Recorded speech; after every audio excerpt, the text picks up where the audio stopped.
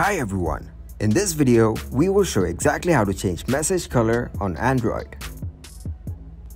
First, go to the messages in your mobile device. Then, go back and open Wallpapers. Here you need to select the wallpaper of your choice.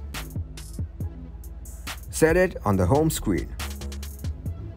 After that, go back to your home screen. Again, open the messages. You'll see its color is now changed because we have changed the wallpaper. Now, let's select another wallpaper. Follow the same steps as we have done before. Tap on Apply and select Home Screen. Again, go to Messages and you'll see the color has changed again. So, we need to change the wallpaper in order to change the color of messages in our Android device. Thanks for watching and please leave a like, subscribe, and share.